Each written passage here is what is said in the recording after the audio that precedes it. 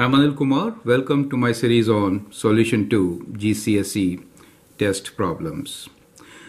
We have many subscribers and viewers who are interested in this topic, and therefore we have a very special playlist for them. I'd like you to explore and share this playlist. The question here is based on probability. There are some red counters and some blue counters in a bag. The ratio of red counters to blue counters is 3:1. Two counters are removed at random. The probability that both the counters taken are blue is 1/20.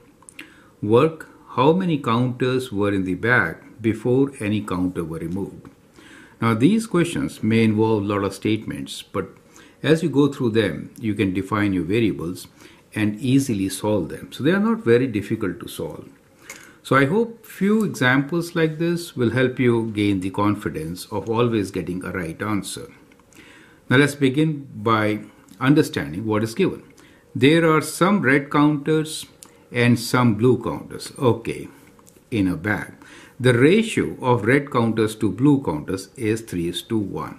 So whenever we say ratio, that means we can involve a variable here, and we are saying red counters to blue counters. So we can say 3 times x, right? And the blue will be x. Does it make sense to you? Now always this ratio will be 3:1, right? Now here key is that you have to work with total, right? So whenever you do this, you have to write total also. So when you add these two, what do you get? You get 4x. In probability, the denominator is total, right? Now it says two counters are removed at random. The probability that both the counters taken are blue is 1/20. So we are taking out 1 and then again 1, and both are blue, right? So that statement clearly shows that it is without replacement.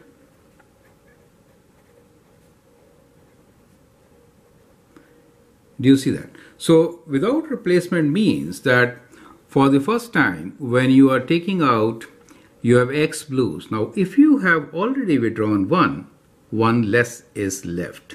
You get the idea, right? Now it says work how many counters were in the bag before. So you need to find the total sum were there before you removed them, correct? So I hope now the question is absolutely clear. Now let's see. So now let's say we'll do like this. First blue, right? So we are looking for the probability of first blue. Is that okay? So probability is the ratio of success. So what is the possibility? There are x blues, right? So x over total is 4x. Now we have to see probability of second blue also, right? So that means you don't have to miss, but we'll first break it like second blue.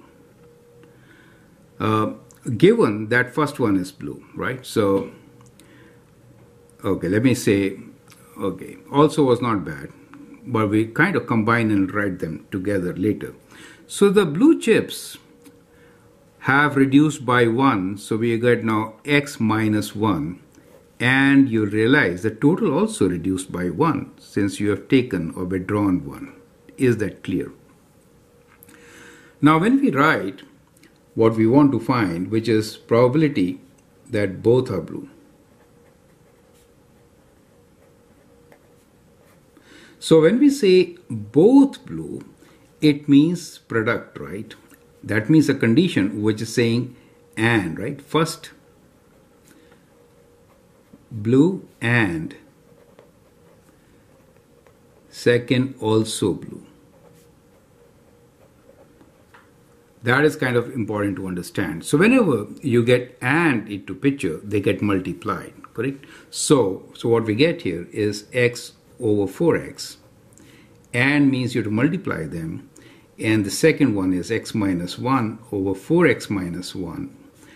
And it is given to you that this probability is 1/20. Is that clear? So once you get the equation, it is not very difficult to solve.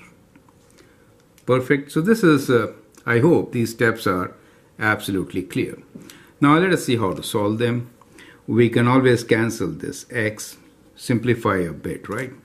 Now, we could also simplify this portion. It becomes 5. So let me rewrite this equation as x minus 1 equals to 1 over 20 times 4 times 4x minus 1. So I purposely wrote like this to show you one more step, and that is we could have cancelled from here also, but at times that creates confusion. So I'm doing like this. So I cross multiplied, not exactly, retained x minus 1, the numerator here, and then cross this thing on the other side just to show you that this could be further simplified, right? Now we'll actually complete our cross multiplication and then solve the equation, right? So we get 5 times x minus 1 equals to 4x minus 1.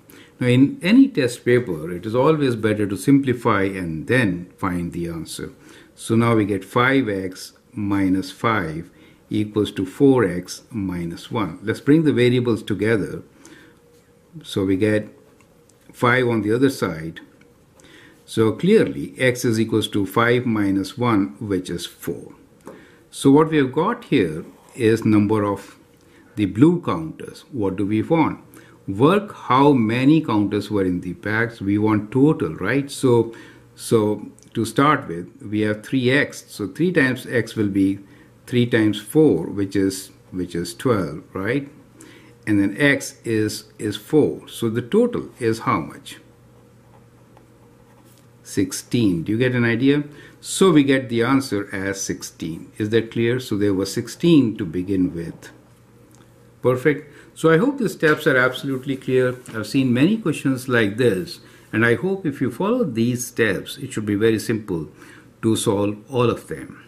Feel free to write your comments, share reviews, and if you like and subscribe to my videos, that'd be great.